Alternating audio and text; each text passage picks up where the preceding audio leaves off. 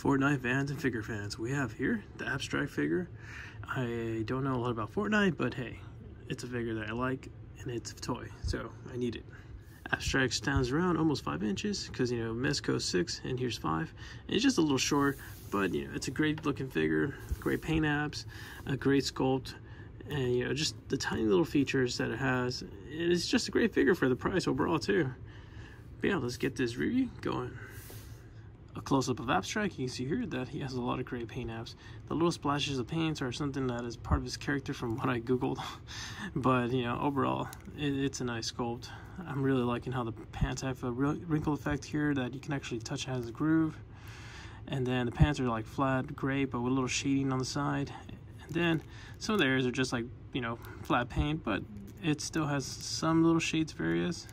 But overall, it's a great looking figure. I'm really digging it. I'm really digging the hat. Unfortunately, you can't take off the hat, which is a real bummer. And then, of course, the hoodie piece here is not actually removable. You have to pull it up. You have to cut that little area there just to get it to, you know, off, which is a bummer. But, you know, it's a little slight mod that you can actually do yourself. And if you ever want to put it back on, you can always glue it. I'm really liking how the rubbery tips here are really nice. And the shoe area here has like the tongue. It's really soft as well, which is really nice because you don't want to damage the paint just trying to push it. Abstrakt comes with quite a few accessories. The first one is the handgun with the silencer, which has a nice design of sculpt work and paint. I'm really liking the metallic look here. And then of course you get another weapon, which is a sniper rifle, and this thing looks amazing. I know it has a little toonish feeling, you know, like, oh, it looks kind of cartoony. Well, you know, that's how Fortnite looks, but if you were to do some, you know, hardcore paint work, you can make it look more like a soldier weapon.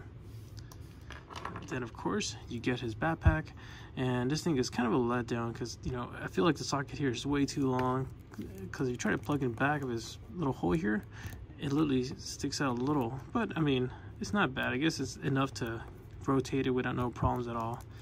But while you got a little sculpt on the zipper, you got the little spray cans, and you got his little gas mask here, or air mask, sorry. And then of course another good accessory is the balloon. I'm really digging this. I like how it's not even like the weight is not really affecting, because it's really light here, and then most of the weight is down here. You can go this far and not even falling. You can go this far, not even a problem. Really great piece here.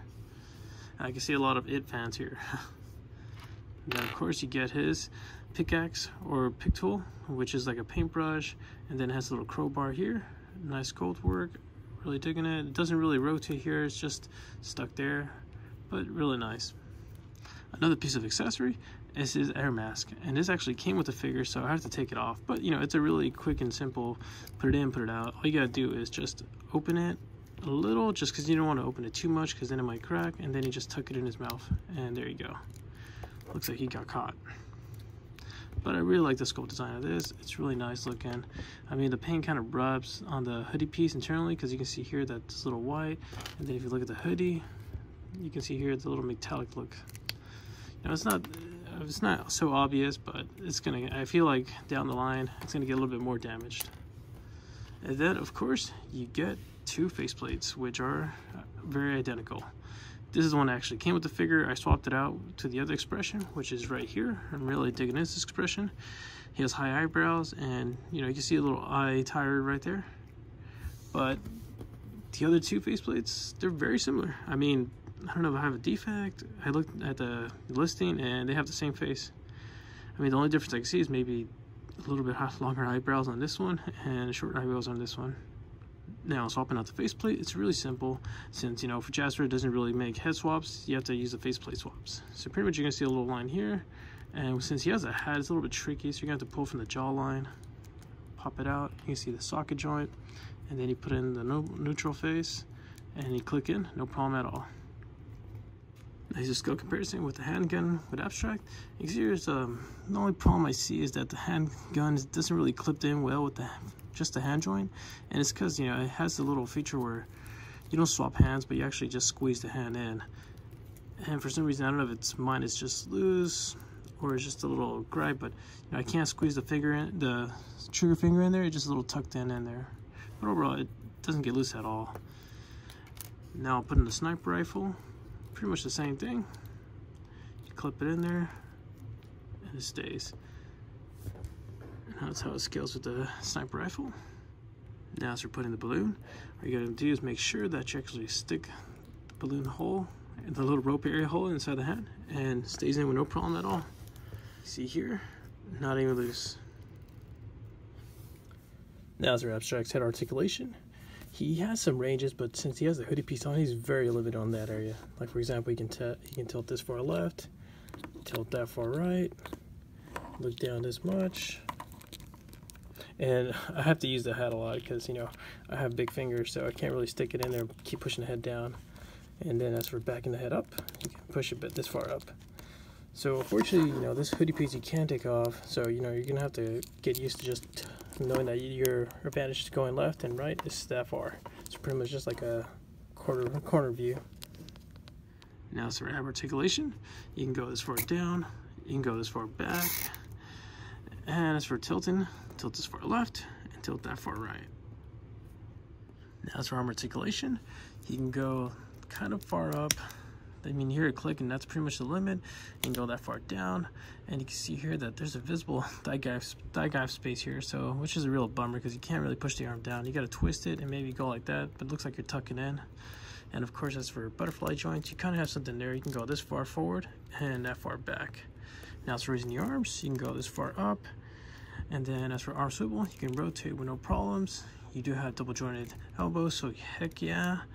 And then as for hand swivels, you got that perfect hand rotation, no issues at all, and you have the clampy hands. Pretty much the whole Toy Biz hands where, you know, you don't swap hands, but you actually just squeeze the hands. Now as for leg articulation, he has plenty of it. He can go this far down, do the Van Damme splits, no problems. And they can kick this far up with no problems. He pretty much stays right here near the crotch area. And then as for kicking back, it really stops right there. So you're gonna have to rely on, you know, using the thigh swivel and just to kick it back more.